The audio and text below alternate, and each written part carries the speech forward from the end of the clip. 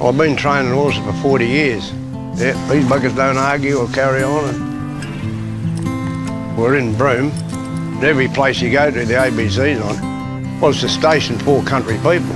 The other radios, all they got on them was just more or less music. At least the ABC, you got decent news and you know what's going on. See how the price of cattle and sheep and all are going. People have been relying on that out in the farms all their life. So you can't take that away. It'd be like trying to take the flying doctor away.